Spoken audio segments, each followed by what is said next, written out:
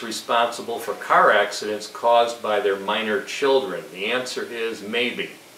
Ohio has a provision which requires parents to purchase automobile insurance to cover the mistakes and the wrongful acts of their children. And we're talking about kids between the ages of 16 and 18. So if you're hit by a youngster of that age and the parents did not provide the auto insurance on that vehicle, then the parent can be liable for the negligence of the child. However, if the parents purchased an acceptable insurance policy on the vehicle, their liability is discharged and you make a claim against the insurance company.